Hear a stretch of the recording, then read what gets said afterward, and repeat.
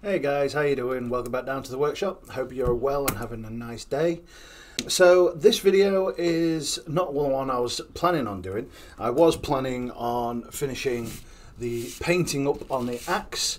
As you can see, I've done the shaft, but I have still not got the silver to do the head. So I'm going to do the painting video for that eventually.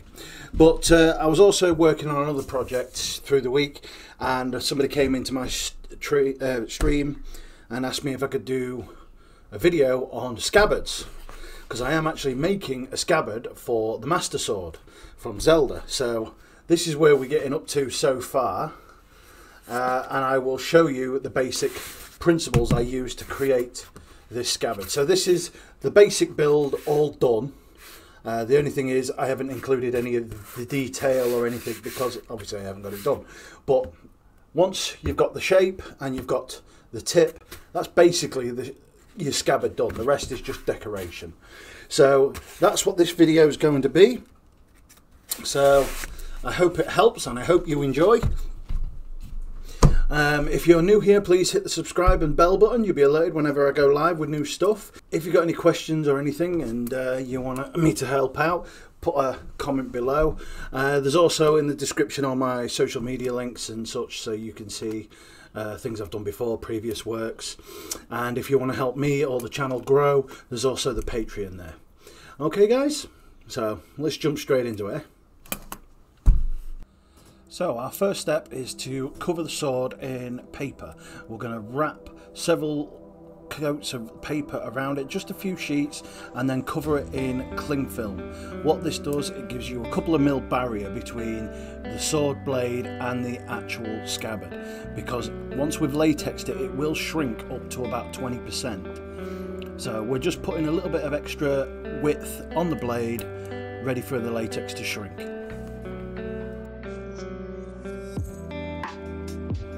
Once the blade's been wrapped, then we can start thinking about foam. Here I'm using 5mm foam, and all I've done is literally I'm just trying to mark out how much I'm going to use so I don't waste too much.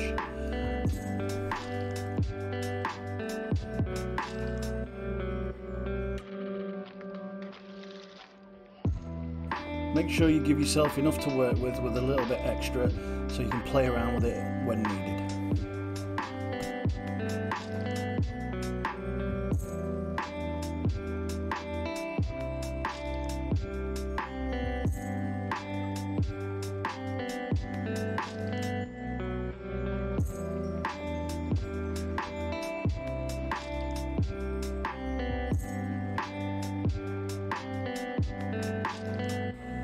Once our shape's cut out that we need in foam, we also need to line the inside. I use felt. This will prevent wear on the actual latex or the covering of the blade. If we just used foam, it's going to rub, it's going to eventually wear down. So we're trying to minimise that with using black felt or any felt on the inside.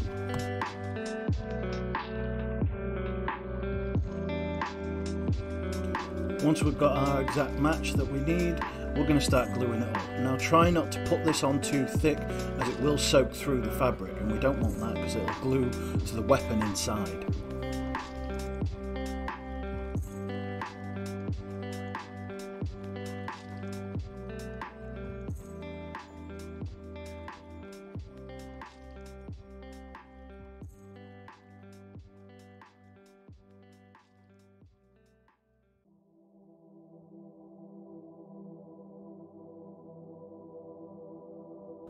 Don't forget, you've still got to glue the side of the foam that the inside is going to be, so you can attach the felt.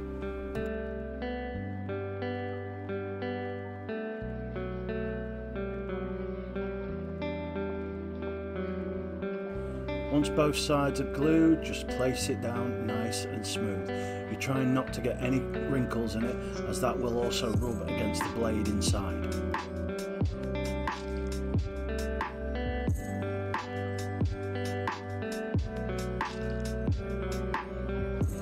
Make sure you trim up any edges, or this will be a problem when you're trying to smooth it all out later on.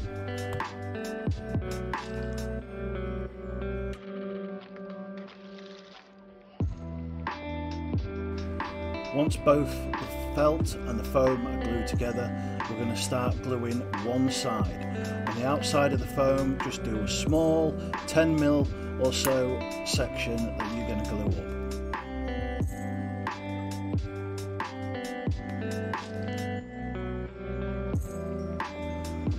This other side is going to be our outer side, but we're going to glue up a 10mm section on the inside, on the actual felt itself. This will then lap over the other piece and give us our seam.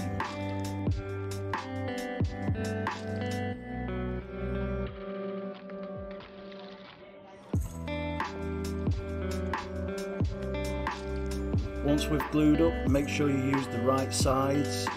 The first one goes down with the glue on the outside, actually on the foam. The other side is the glue on the felt. That's going to be on the top, which will give us our closed seam.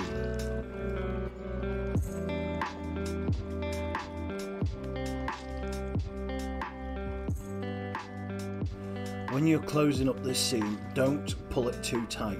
You still need a little bit of give. This will prevent any damage to the blade after placing it inside over and over. If it's too tight, it'll wear down eventually.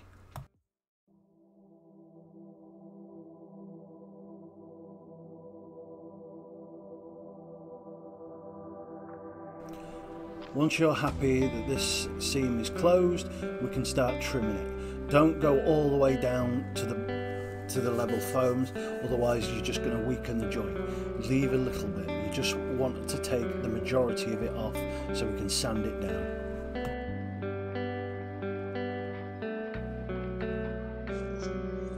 Once the seam's got a good join and you've took off most of the top, we can also square up the top section that the blade slots into. Sometimes there's a little bit left over, as you can see here. I'm just smoothing it out and taking it all around so I can do all the sanding on the join that I've just done and also on the top as needed.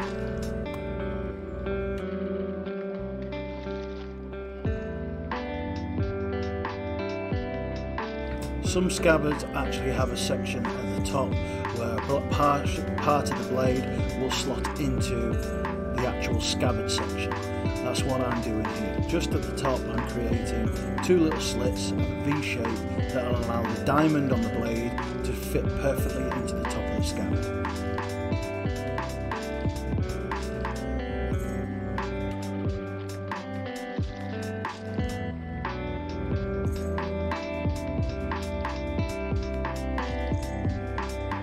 Once the blade's back in, we now use a heat gun to heat up our foam. Once this is heated all over, now that our 5mm template has been hold that shape once it cools down. Edges. So using a heat gun, try not to heat up the sword or the latex and the paint will bubble off. So just give it a few gentle sweeps over with the heat gun and then we're going to let it cool.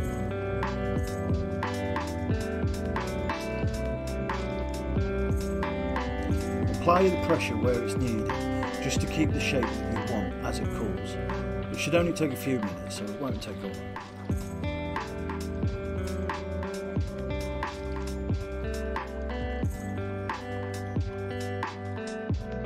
Once we have removed the rough texture on the seam and sanded it down, we can then cover it in a 2mm skin.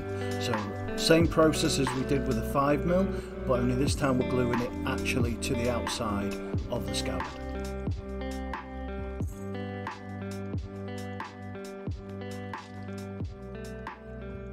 Don't forget to give yourself a little bit extra just to work with.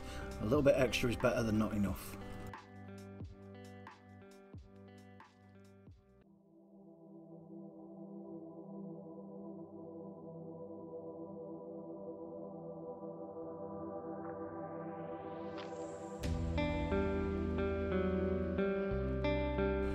Once you've cut the 2mm to size, we're going to cover the whole one side in glue and attach it to the scabbard as a wrap.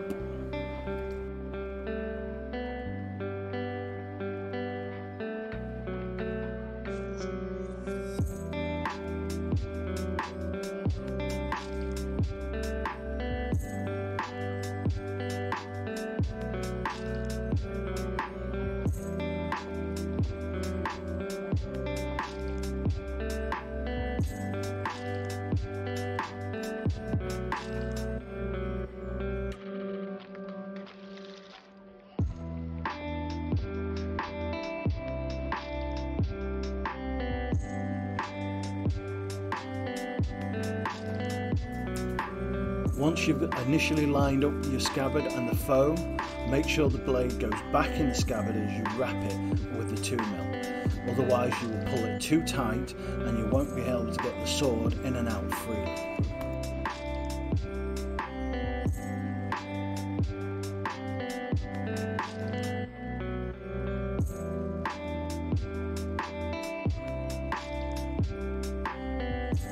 Try and put it on as smooth as you can, try not to get any wrinkles in it, or it will show up as we start to heat shrink it.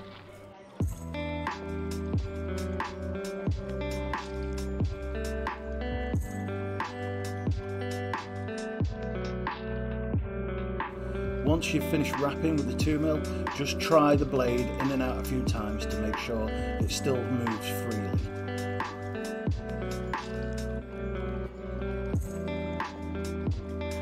Once you're happy with the wrap as it is, you can start trimming off the excess. Don't trim too close to the actual seam, we need a little bit over so we can sand it smooth.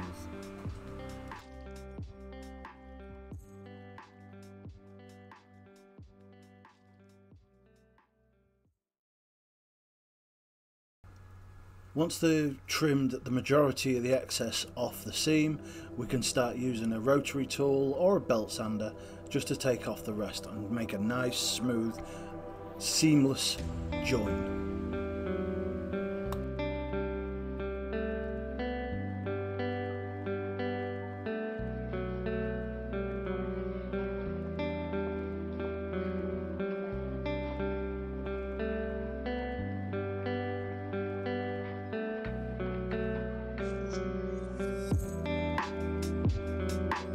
As you can see, once the Dremel's finishing, you should have a nice, smooth, round or seamless scabbard.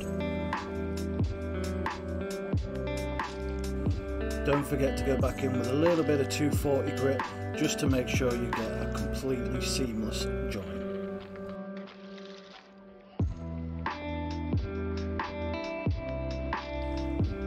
Now it's time for the cone. Here you can see me using a template that I got offline a long time ago. I've adapted it to this design, and here I'm transferring that to 5mm foam, which we will simply glue to the bottom of the scabbard.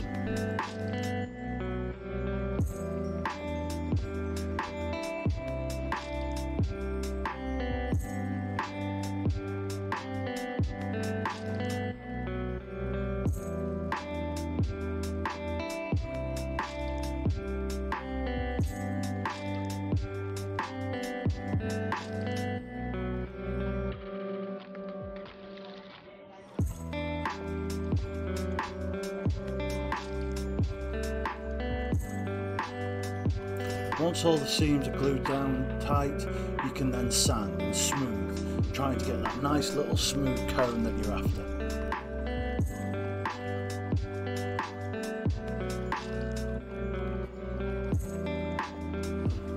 When it becomes time to finishing off just the edges and the actual tip of the cone, you might find it easier to use a rotary tool that gives you that little bit more control.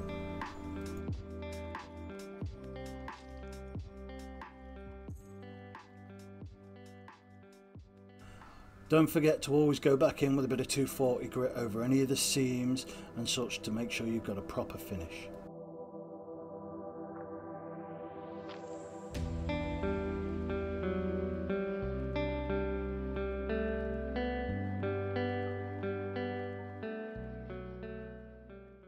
Okay guys, so that's it. It gives you your basic scabbard build. Now if you want to put any detail or anything on, that's entirely up to you.